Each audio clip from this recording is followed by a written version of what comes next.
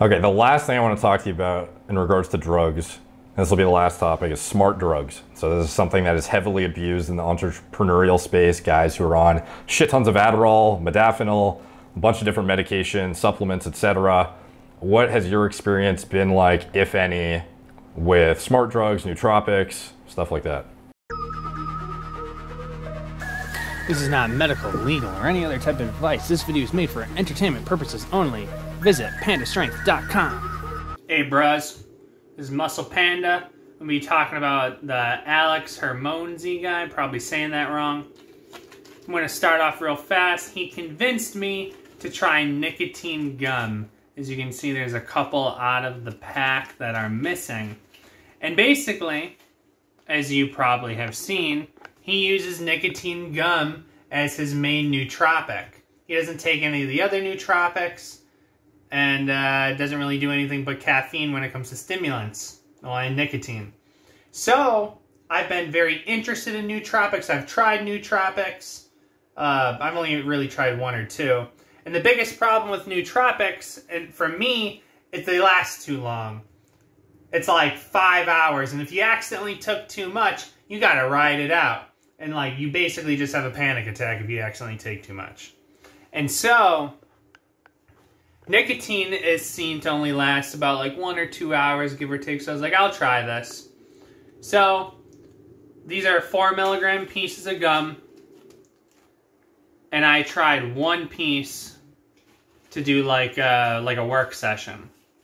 After about 10 minutes, it peaked. And I was like at peak efficiency. But the gum loses its flavor really fast and it tastes like dog shit.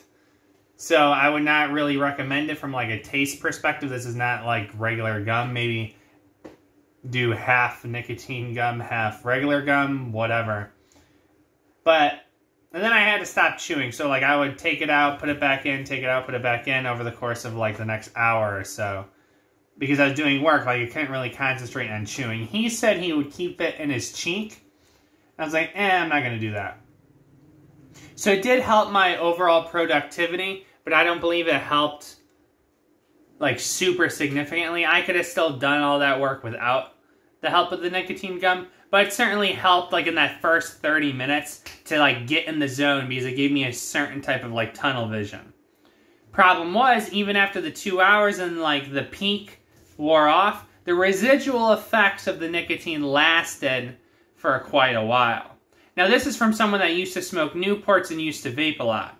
So for it to last that long, it was kind of a pain. And like then I got a headache from the nicotine and I was like, this sucks.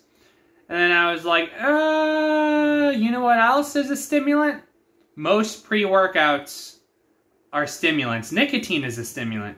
I'm going to try the nicotine as a pre-workout. So I took the 4 milligram gum, I cut it up into fourths because 4 milligrams is way too much for me, and I took 1 milligram like 10 minutes before my workout because I know it would peak about 10 minutes after chewing. So I chewed it for 10 minutes, it peaked, I threw out the gum, and it didn't really help with my workout at all. It just accelerated my heart rate to like an uncomfortable level. I could hear ba-ba, ba-ba, ba-ba, ba-ba. And that was not a good experience. So I would have to say, as a nootropic, nicotine has potential. If you're super sensitive, start with a low dosage, like really low. Or just start with that anyway. Don't do it, I don't know. Talk to your doctor. Nicotine does not cause cancer. It does have certain addiction qualities. What actually causes cancer, like in cigarettes, is like all the tar and shit in the cigarettes. So the nicotine gum is considered safe by medical professionals. These people have been using this stuff for years with no adverse effects. But I would definitely say, like, for pre-workout, it's a no-go. For nootropic purposes, it's like a maybe.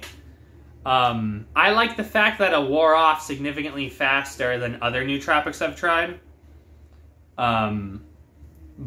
Because, like, let's face it, like, I'm not gonna do, like, a 5-hour study session. So I don't need something that lasts 5 hours.